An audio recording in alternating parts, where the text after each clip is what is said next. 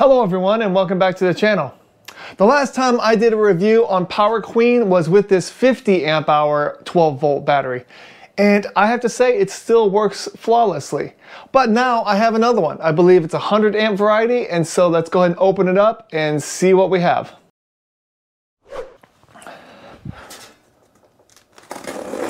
Alright, when you open it up, you can expect a pamphlet with a user's manual and some quick start guides. So we'll be opening that in just a second. You will get your top styrofoam with the post bolts here sign, and it gives you, it looks like 2 M8 post bolts and a couple of post bolt covers. Alright, and then here is the battery. Now, if you're looking at the comparisons between the 50 amp hour and the 100 amp hour variations, this one is, at least last year's model, if not 2 years ago. It's just a battery. It only has 50 amp hours, and that's all you're getting, capacity. With this one, you get low temperature charging protection, and you get Bluetooth. So they've packed a lot more into this newer 100 amp hour battery than they did, even last year. Okay, looking at the front of this battery, again, it does say that it's 12.8 volt, 100 amp hour lithium iron phosphate battery. It does have the website right here, iPowerQueen.com. It does show that it is Bluetooth 5.0, which I believe is pretty close to the newest version of Bluetooth. And it also says low temp, which I am guessing is low temperature charging protection. The sides and the back, let's see, the back, it does have the do not do things like open it, puncture it, heat the battery up too fast, or touch the exposed electrolyte or powder inside the battery if the case is damaged. And then again, it does have some other information on the back.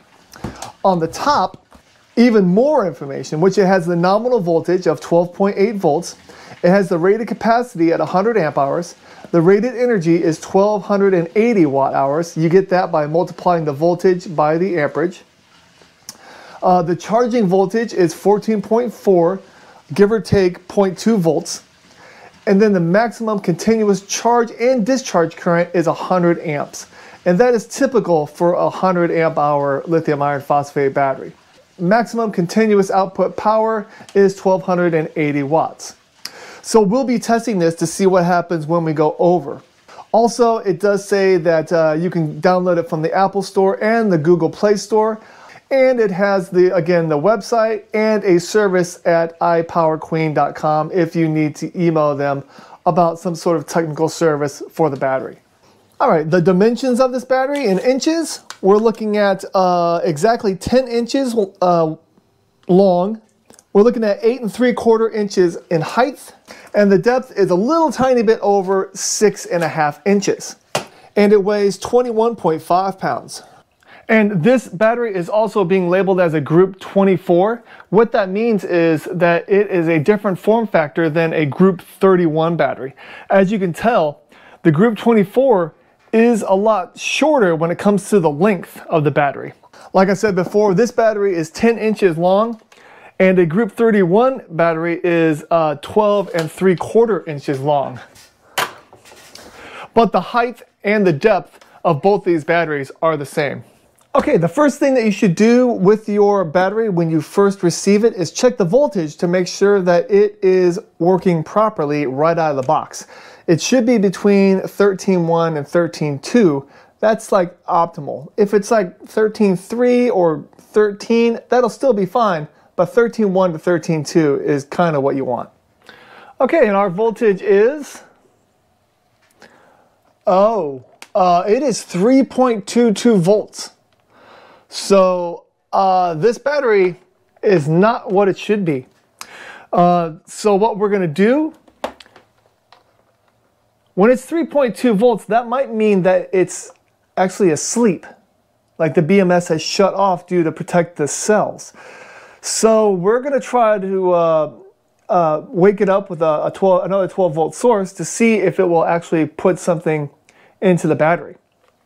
So what we're going to do is we're going to use our, we're going to put our post bolts on.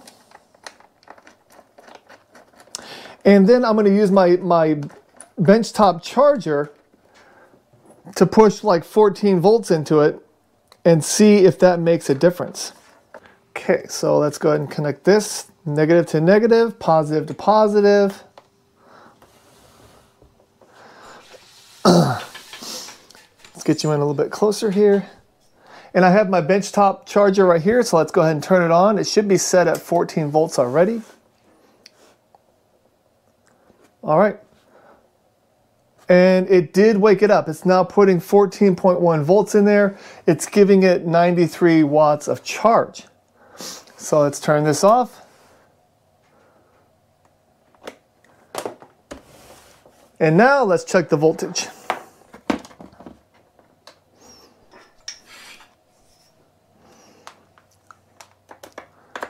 And our voltage is 13.19, which is exactly where it should be.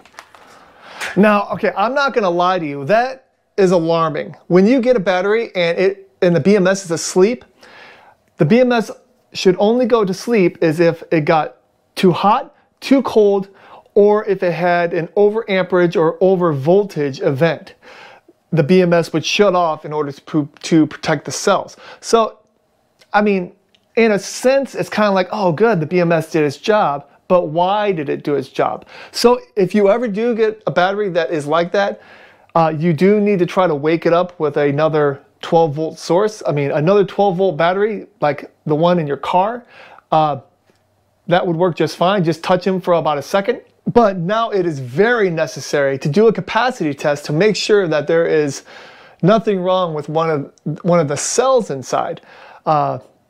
You know, that there could be any number of things that's wrong. So we're going to go on the edge of there could be something wrong with this battery, but we're going to do all of our testing, and we'll just pay special detail to make sure that it doesn't shut off when it's not supposed to. If it doesn't, then it was probably just an anomaly and your battery will be fine. So I'm going to go ahead and charge this battery up to 100%, which it says is between 14.2 and 14.6 volts. And then I'm going to do a discharge test of about a 0.12 C test. So it takes about 8 hours, but it will give us a very good rating of the capacity of this battery. So as soon as I get done with all that, I'll let you know the results. All right, while the PowerQueen battery is charging up, let's go ahead and look at the packet that we got. All right, and the first thing is the product manual. The product manual is nice because it tells you everything about the battery. It tells you how to wire it in either parallel or series. It tells you how to estimate the battery capacity using voltage, which is not the most accurate, but it can be done. It also tells what you should do if the battery stops working. So we could have used this right off the bat when we found out that our battery is only at 3 volts when we first tested it out of the box. It would have said to put it on a charger that would give it a 12 volt jump source, and then go from there. User's manual is always nice if you want to know anything about the battery that you're purchasing. It also comes with some stickers, so if you want to flaunt that you have a PowerQueen, you can put some stickers on some places. And then it also comes with a quick start guide. And this guide just kind of tells you things you should do before, the operating precautions, the connecting precautions, and the do's and don'ts of this battery. When I get back, I'll tell you the capacity of this battery, and we will do some high amperage testing to make sure that the battery is safe. All right, well, we got done with our capacity test. The test took about 8.5 hours, and our capacity is 102.97 amp hours, so just a little shy of 103. That equates to 1244.6 watt hours. So what I'm going to do now is I'm going to go ahead and set it up over here with a 5,000 watt inverter, and we're going to do some high amperage testing to make sure that it's safe. All right, well, I got my high amperage rig all set up right here, and what I have is the PowerQueen battery right here, which can do a continuous discharge of 100 amps. So that's what we're going to be doing. I also have my clamp meter right here, so we're going to be able to monitor the amperage that's coming out of the battery, along with the voltage of the battery right there. It's going into my 5,000 watt 12 volt inverter, which will be powering a 500 watt heater. a induction cooktop, the New Wave, and then also a small 200 watt heater right here. And I will have a timer set, and I'm just going to run this test. I'm going to try to do it for about 100 amps for about 5 minutes. So let's go ahead and turn on the New Wave first. We're going to set it to 600 watts. We're going to go ahead and do a medium setting, and we will start. And we will turn on this 500 watt heater as well. Let's see what that gives us. All right, our amperage is gone over 100. It should really be stabilized at right around 100 to maybe 103. You can see that our voltage is already dropped down to 12.88, which is very standard for this type of battery. And let's go ahead and start our timer. I'm gonna go ahead and let this run for 5 minutes, and then we will check to make sure everything's okay.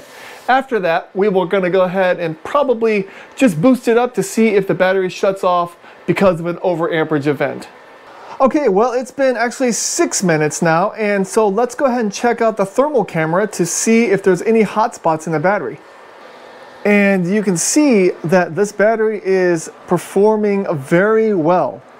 The hottest spot that I can see is pretty much this top part right here, and I mean we're talking 70 degrees.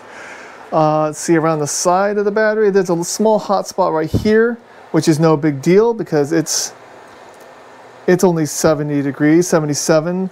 Looks like there's a little bit on the bottom here, but again, the range is well within what this battery can handle.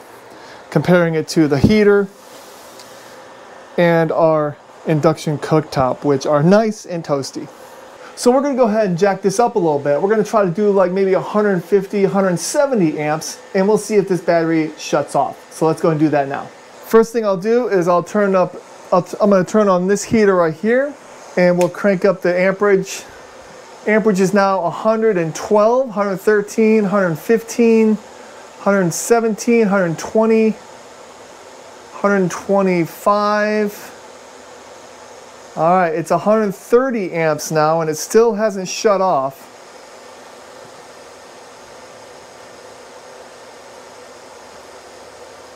And let's go ahead and crank this up to the 900 watts.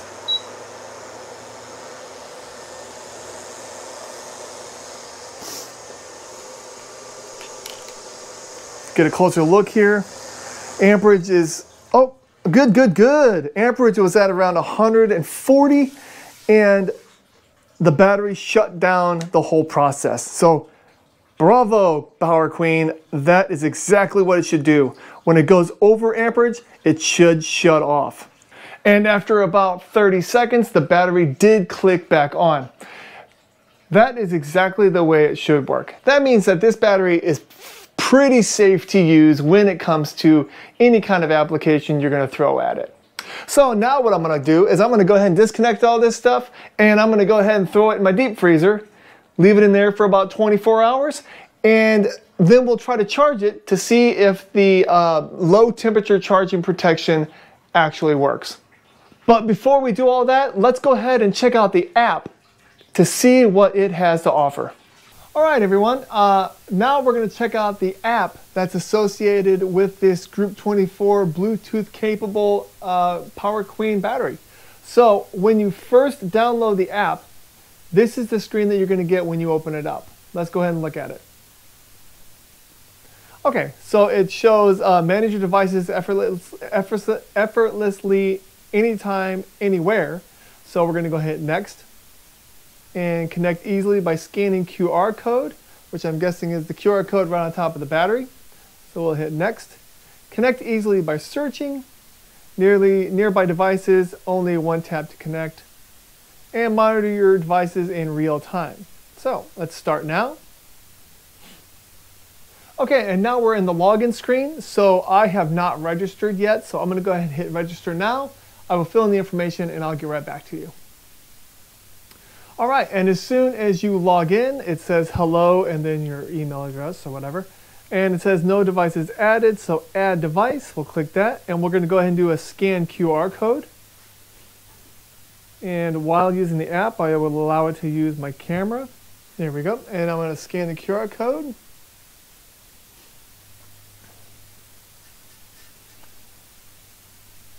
says Bluetooth connected.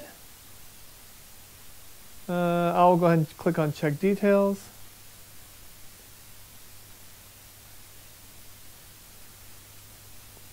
And right there, it tells me information about this battery. You can see on the left-hand side that it says the state of charge is 85%. It says standby at the top. The temperature is 62.6 degrees Fahrenheit, which is probably correct because it's a basement. It's pretty cold down here. It shows the voltage as 13.4 and the power and the current are both 0 because the battery is doing nothing. Let's go ahead and put a charger on it and see how quickly it connects to the app. All right, putting a charger on. And you can see right away, yeah, powering at 98 watts. Yeah, you can see right away that it shows the power, it shows the current going in, also shows the voltage. At the top, it does show charging and how long it will take until it's fully charged, which is pretty nice.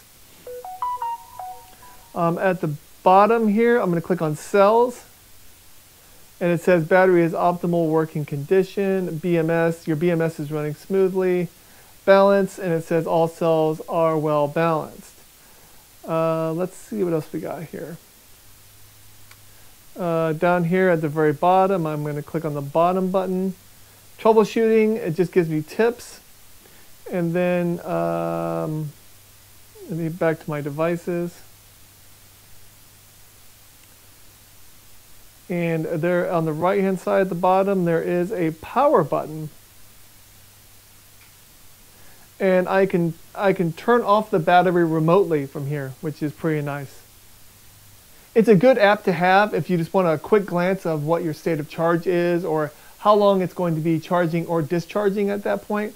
But if you're looking into trying to find out what like the individual cell voltages are or what your individual temperature controls are in the battery, I don't believe you're going to find that here.